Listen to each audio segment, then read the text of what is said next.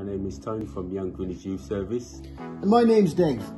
Today I'm going to show you how to do a simple landscape using chalk. So let's get started. I noticed you've secured the paper with masking tape, Tony. Yeah, What's just the reason? to keep everything steady, Dave.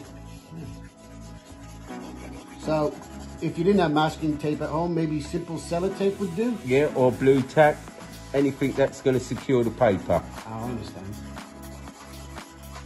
Okay, let's just get a yellow cell in there.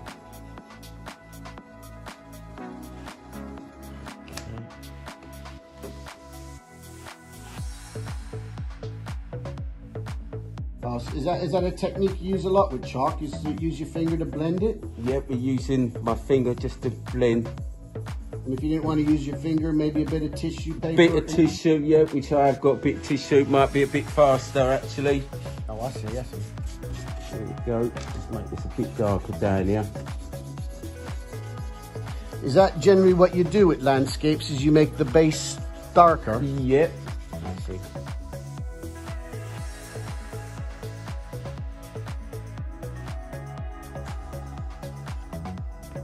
And if someone didn't have chalk at home, I suppose they could pick it up at Poundland. It doesn't cost that much? Absolutely. Chalk's very cheap.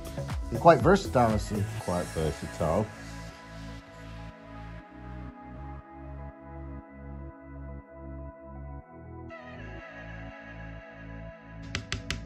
All right, just putting in the leaves in. Obviously, you can use any colour you want.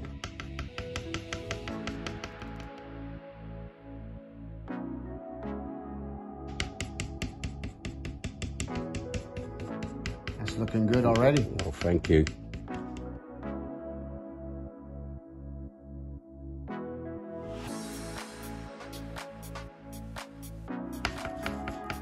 Here's another purple Oh, tone. let's try that. Oh, that's a lot better.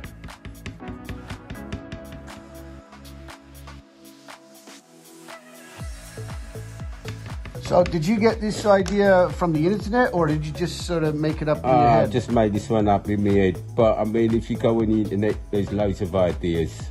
And also, I imagine people could just look out their window and look at the landscape, pick a tree, and do the same sort of thing. Absolutely.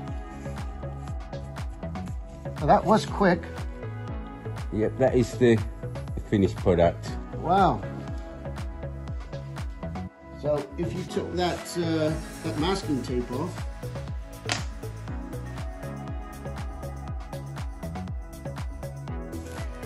well, that's creating quite a nice border. Yep. Oh, There you go. wonderful job. Thank you. So, if you'd like to try one at home, and if you'd like to post your work on social media, you can find us on Instagram, Facebook, Twitter, and please tag us at Young Greenwich. Thanks for tuning in.